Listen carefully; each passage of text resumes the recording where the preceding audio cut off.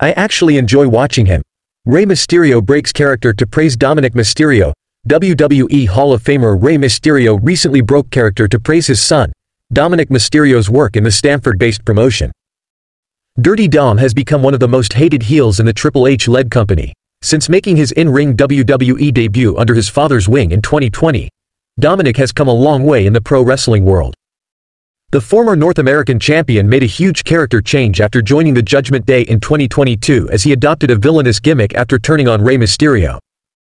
Since then, the father-son duo have locked horns on several occasions and are always seen talking trash about each other on television and social media as well.